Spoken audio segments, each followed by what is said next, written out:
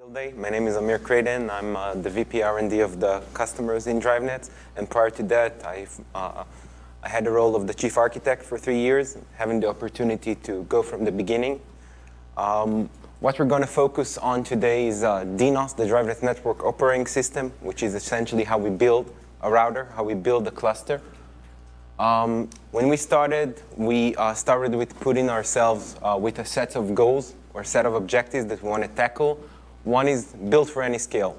Having the ability to have the same routing, same network operating system running on a 4 terabit per second standalone box and to scale out to 100 of terabit single network entity. Designed for operational simplicity.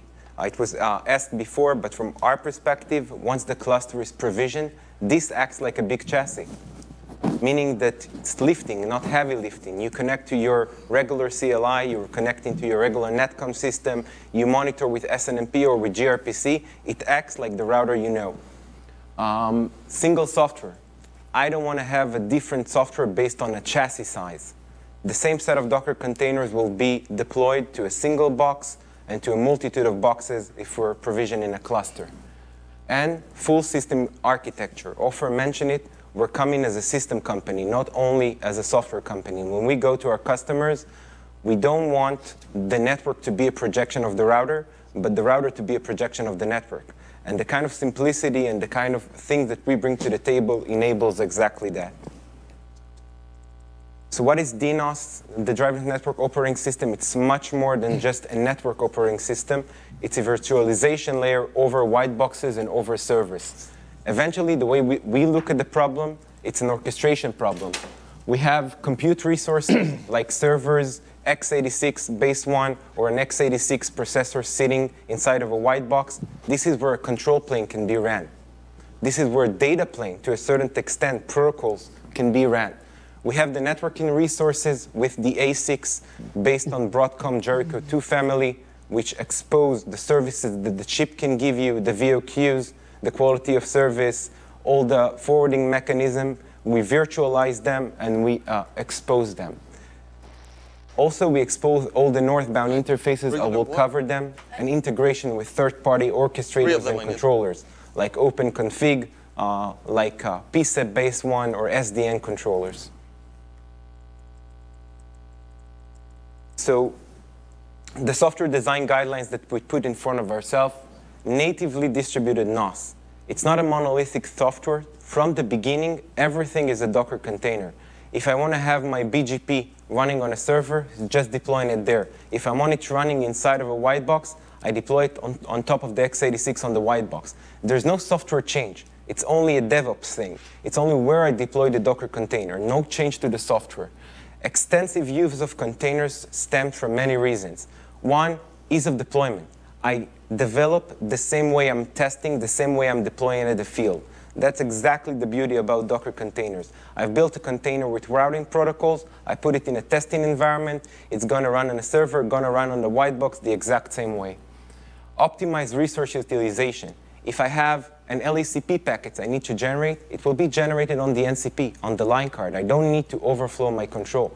Same goes for things like BFD, which will use cheap resources, or NetFlow, being monitored at the line card level. Everything was designed to begin with to scale. And a lot of user space code, mainly only user space code. Starting from a VNF, you cannot scale within the kernel. You have to scale within user space code. So what we did was to abstract every element in the cluster, abstract the server, and abstract the white box very much the same way. Because if you look at it, both a white box and a server has an x86 chip inside of them. They could have a switching ASIC. In the white box case, it could be a Broadcom-made one. In the CPU, this could be a software-based forwarding layer like DPDK. On top of it, we put the platform and board controlling mechanism, how we control the LEDs, the fans, the power supply units, everything. We have our base operating system made out of, or based out of our flavor of Linux, and the orchestration agent, what allows us to control that box, Docker, and then the Docker containers. The containers are where the application, our application is running, bringing this router functionality to these machines. And the use of Docker containers is everywhere. As you go up and higher in scale, everything is a part of it. Infrastructure, how I do auto-discovery of the Docker containers. My data plane is now a Docker container. It needs an auto-discovery mechanism to understand where the control plane. If I have a switchover, something like graceful restart or BGP NSR, it's finding the right container and reconnecting to it. Management plane. A lot of the elements we have inside is eventually to give the service provider, to give you as an operator, a simplest operation. You're logging into the cluster, you get in one SSH session, a CLI, I'll show it later.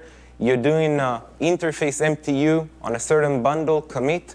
You get the same commit experience as you got previously on existing routers. Control plane with all the routing protocols and the data plane. The challenges that we had to face, more than the networking part, were doing these very large-scale routers, very large-scale cluster. Things like internal networking. Unlike a chassis in which I have PCB traces to say a link went down, now everything is a networking packet.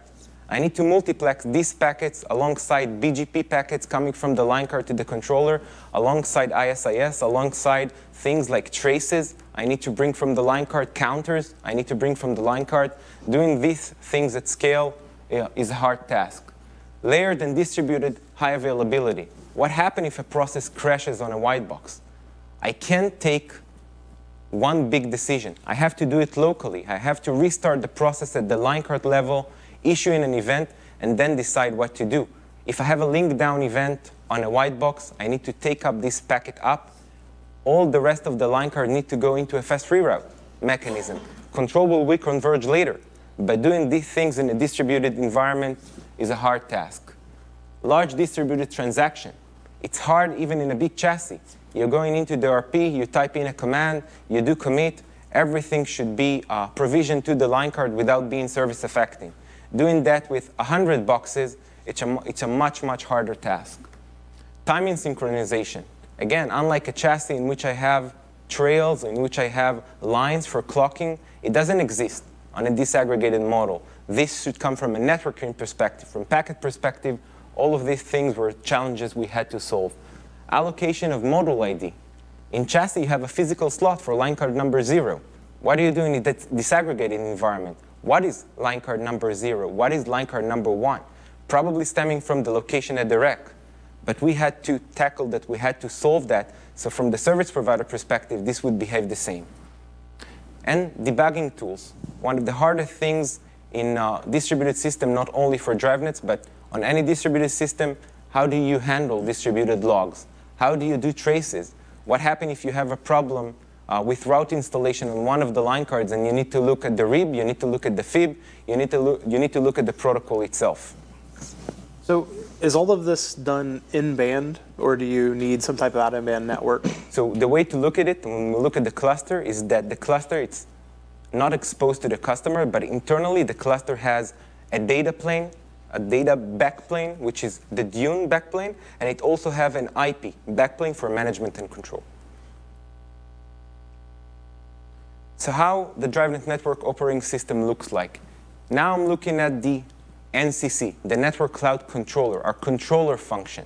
This function can run on a white box if this is a standalone. It can run on an x86 server if this is a cluster. Usually it's running redundancy. It's running in pairs. If you want to envision it, think of it as the equivalent of an RP on a Cisco or a Juniper router. This is an RP, meaning that this handles all the control and management mechanism of the cluster, i.e. the router. From northbound interfaces, the CLI, you get one command line interface. No matter how many boxes are coming into play here, one command line interface, you look at it as if it was a physical chassis. Netconf. We're supporting netconf completely. DriveNet started with OpenConfig yangs, augmented them, added to them where needed. These are loaded and handled by the device and exposed outside. So netconf, so you can bring netconf configuration on the device. SNMP hopefully will be able to kick it out, but we still need to support it. SNMP supported syslog, accounting mechanism like TACX, like Radius, RESTful API for automation, and gRPC, or more precisely GNMI, OpenConfig GNMI, also stemming from the Yang. Instead of getting performance measurement counters out of the router in the format of SNMP or netconf, which just doesn't scale, you subscribe to a GNMI session with the router. Now you can control the rate of each and every counter. Becomes much more scalable and an easier form of getting out performance management out of a router at that scale. Going lower, the configuration engine is where we load our Yang file, is where we stored the router config. Very similar to what you're familiar with. You're logging into the device, you're working on your candidate configuration until the point in which you hit commit, and the entire cluster is being provisioned. That candidate configuration will eventually become the running configuration of the router. The cluster manager, one of the most important parts in the DriveNet architecture, controlling each and every element. Does this box doing the right thing? Do I need to issue a fast reroute? Do I need to do some fail-safe mechanism on one of the white box? Does the software on the specific white box answers or doesn't answer a health check mechanism? And if not, can I reset it using an IPMI command? All of these logic are handled by the cluster manager. The operation management, high availability, interfaces, even the task of what is an interface in a distributed system becomes a very large task. I have BGP or ISIS running on a server, but the actual packet is going to come out of a white box on a different box. I somehow need to virtualize this interface between them. So BGP running on a server could send out an hello message or a keep alive message or an advertisement from a box it doesn't reside on. Routing engine with all the routing protocols like ISIS and OSPF and BGP. Traffic engineering protocol like RSVP that we're supporting today. BGP link state to expose the topology to SDN controllers. PSAP to enable service provider to control the tunnel. In the future, of course, segment routing as another mechanism for traffic engineering. The RIB, in which we store all the routing information base prior to installing it on the line card. The FIB distribution. How do I install so many routes at the right place at the right time? What about order? I need to install the egress forward equivalent class before I install the ingress part. So no black holing will be happening inside this process. And there is, to a certain extent, some form of mechanism that need to run on a central place, on a data plane layer. One good example would be I could have a log bundle spanning on more than one line card. Eventually, I can configure something like min links, in which I want the entire bundle to go down if one member is going down. So if such an event would happen, this would be handled here, and very fast will be caught and handled. And of course, the hardware abstraction layer, as I mentioned before, the base operating system, and the orchestration of the element. Any question about the NCC part, about the controlling part? I'm curious as to whether or not you can partition this. Think of a managed service provider that might have this disaggregated software architecture. If you can take like the router and partition it into two devices. Not only you thought about that. What you touched was exactly one of the elements that Ofer mentioned. This is exactly the end game, what we want to do. Because eventually, when you have so many white boxes, could port A function as a core device and port B function as a PE? Of course they can. If you have the control plane running outside on a server, then these elements can run as VMs on the x86 server, controlling the same hardware. And this is exactly what we're doing and exactly what we're going to do. We want to separate the physical infrastructure from the logical one. Eventually, even from a service provider perspective, you're going to a maintenance window mainly because you need to upgrade software. You need to upgrade your control plane. So in order to do that, if you have your control plane disaggregated, you can take it down without affecting another service running on the exact same hardware. So the end game for us is exactly that. I have a question on that slide, if I may. I see you guys have dotted Docker across a lot of these slides. What are you using for orchestration? Docker Swarm? Or are you guys using something homegrown? We're using something homegrown. The way to look at it is having a kind of a swarm on each and every element, but we don't have like an entire Kubernetes pod or Docker swarm or on the entire element. The reason is essentially the scalability of them and how fast they can react to failures. So in routers, you want to react to failures in under 50 millisecond type of scenarios. So when a Docker container falls, it's our internal orchestration mechanism that will take in charge and will put it back up. Looking at the white boxes, very similar to exact structure. The white box, the hardware abstraction layer, the basic operating system, and then we're going into the software. The beauty about the way we designed the architecture, this is the only place in the architecture which is chip aware. Only here we interface with the Broadcom SDK.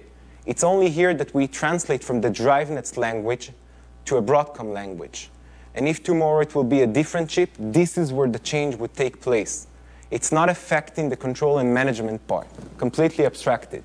The board support package coming from the vendor or from the hardware vendor, how we control the fan speed, what do we do with the optics, how do we control the power supply units, controlling the IPMI controller, how do we upgrade firmware. One of the things we do at DriveNets, which is different from other kind of NOS vendor, we take care of the hardware as well. We are the one responsible to upgrade the firmware, all the programmable devices, everything is done by us. Local data path services, things like BFD. If I have a BFD or micro BFD on a certain port, I don't need to overload my controller. I can take care of it at the line card level, at the white box level. Same goes for LACP. For BFD, the case is even more interesting than that. BFD for BGP. I can choose one of the line cards and have it allocated to handle the BFD session for that BGP session. We're doing that as well. Why? To scale. When you have to scale, you have to use all your compute and ASIC resources. NetFlow would be another good example. Eventually, a flow in Ethernet will always be hashed to one port, so it's terminating on one line card. Why should I overload my controller? Just export it out of the line card. And that is exactly what we're doing, always having scale in mind. The Fabric box, very similar, exactly same software, only configured a little differently, provisioning the Broadcom Ramon chip and creating the network between the chips. Eventually, you get one big end-to-end VOQ networking solution. Any questions? So if you have a network-wide event like a routing reconvergence where you need to have both the local rib-fib on the boxes and the control plane sitting in the controller all talk, is there any kind of a performance issue or no. You haven't had? Yeah. So which I'm sure for a provider environment, for that context, that's got to be really nailed down. Yeah, exactly. Great question. As an example, I mean. That's a great question. The solution is quite straightforward. It starts from the beginning. Once you provision the white boxes, you provision more than one path. You have your primary path and you have your alternate path. That comes from the networking protocol, which are already designed to do it. Either directly, things like RSVP, in which you create backup tunnels or segment routing, or from ECMP that reside in the network. You program all the white boxes. Now when you have a link down event, for example, this white box or this NCP shoots out the link down event. This immediately goes to all of the other NCPs. They immediately do a fast reroute. They're waiting for nothing. For them, it's just moving the fib pointer to the right place on the chip layer. Then routing will reconverge. To do under 50 millisecond type of convergence, you can never wait to your control plane to converge. It's done in a very, very structured manner, exactly in order to meet such demands. So that actually doesn't change then? That's exactly. So it's really correct. The same as, okay. All right, interesting, good. So how we are creating a cluster? First of all, it will come from the value-added reseller installed at the field. We have our data backplane based on 400 gigi optics, could be active optical cable, real optic, active electrical one, everything depending on the length and on the price you want. So this will be the NCPs, i.e. the equivalent of the line cards. The NCFs, the equivalent of the fabric. This is where a data packet will go. It can come through this NCP, go out through this NCP using the fabrics. Then we have our management and control part. based on the x86 servers connected to each and every device. We create our management and control backplane. It's based on 10 gig interfaces on the white boxes, 100 gig interfaces on the servers, more than enough capacity on the server to grow and to handle a lot of management and control traffic. Question on this. What's your geographic ability on this? Do they have to be centrally located together? Can they be in multiple POPs across large regions? Excellent question. So the physical limitation today from an NCP to an NCF is 100 meter, 200 meter in radius. This stems from the chip delay at the chip layer. The control plane could be farther away. Of course, the logic of how far you put your control from your data plane is just the cause of the delay.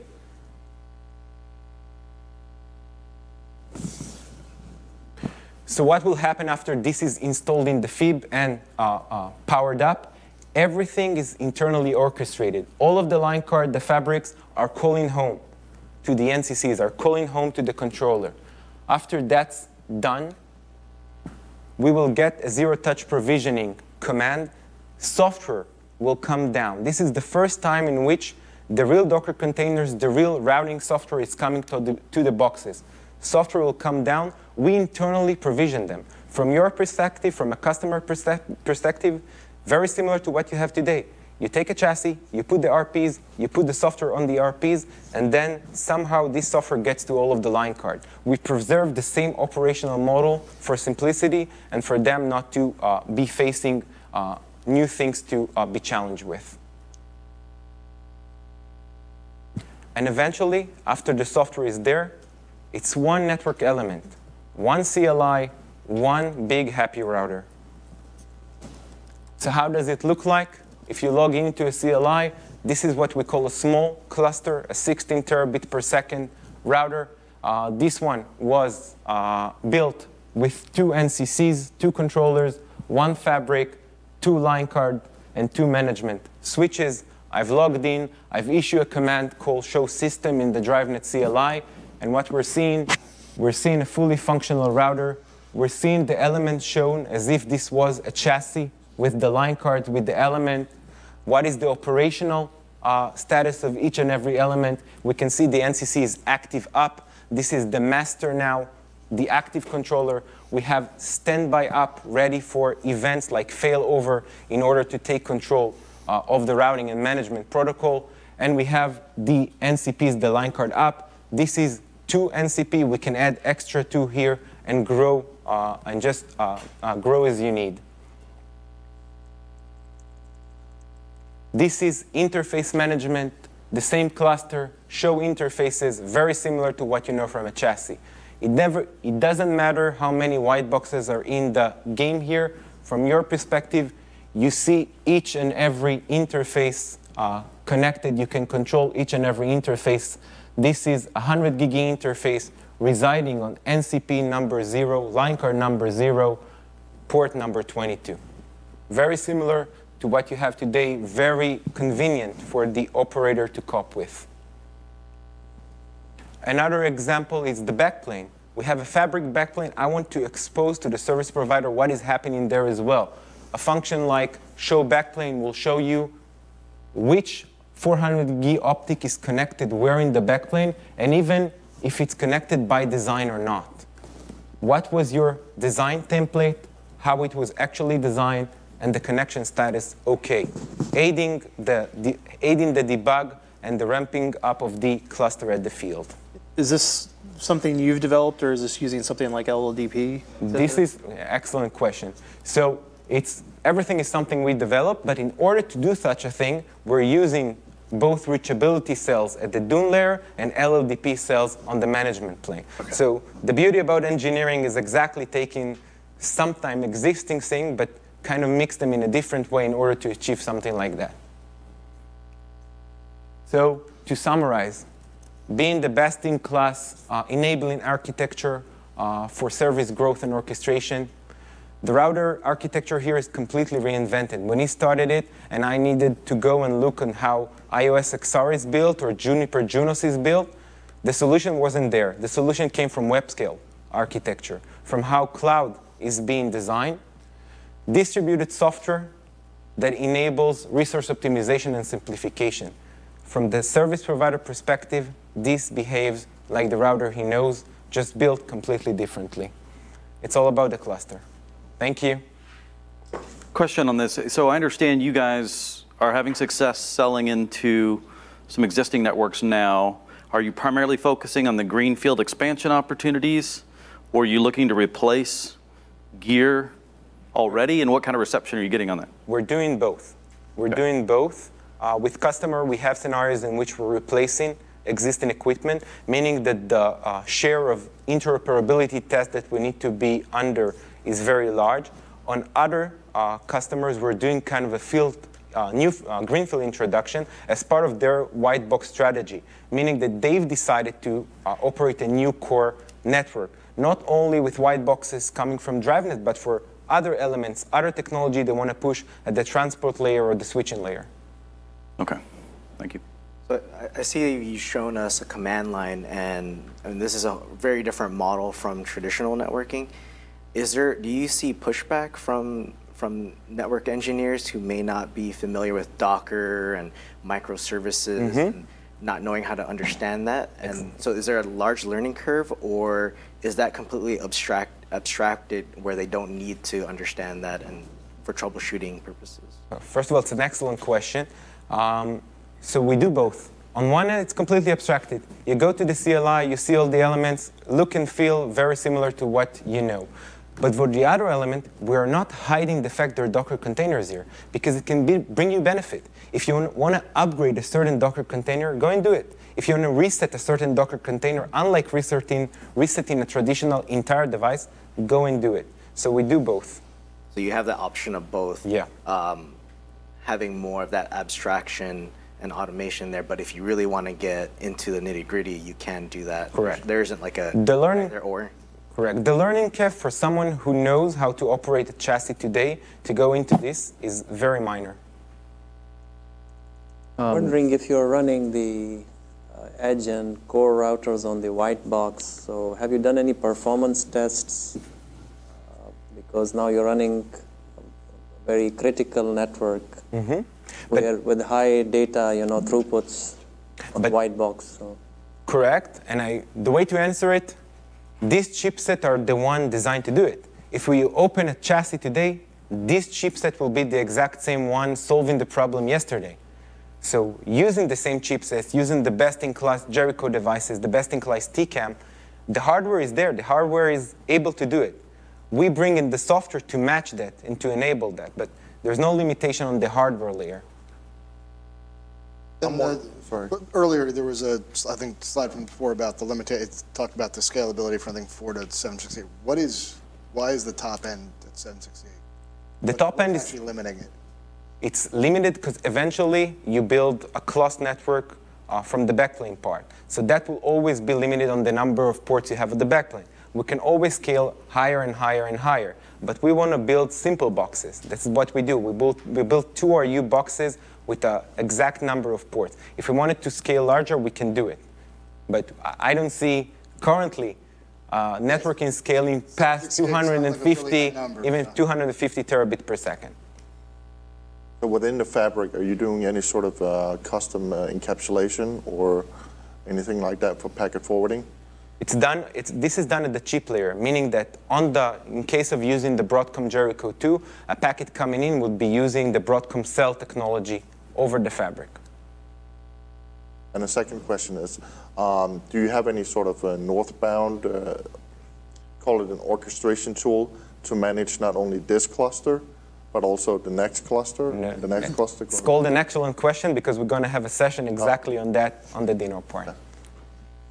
Your NCCs and NCMs, you're limited to 2 and 2, or do they scale out as you start to increase the size of the cluster? We can scale them out. Usually NCC, the NCM is depending on the number of elements in the cluster, currently 2 and 4. No need for more than that, even in the largest cluster.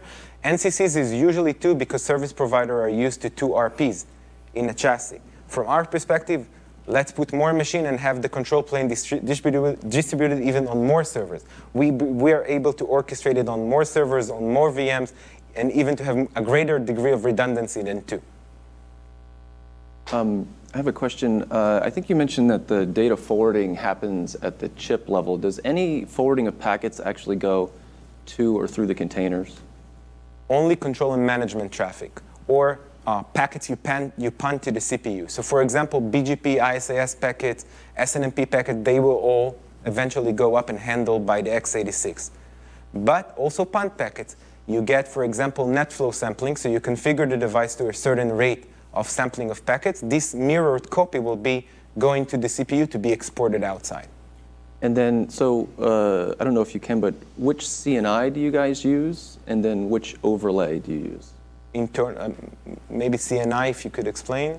The container networking interface. The container networking interface, internally, it's our own form of VXLAN, you can call it. Okay, and so which overlay you guys using, VXLAN? VXLAN, internally.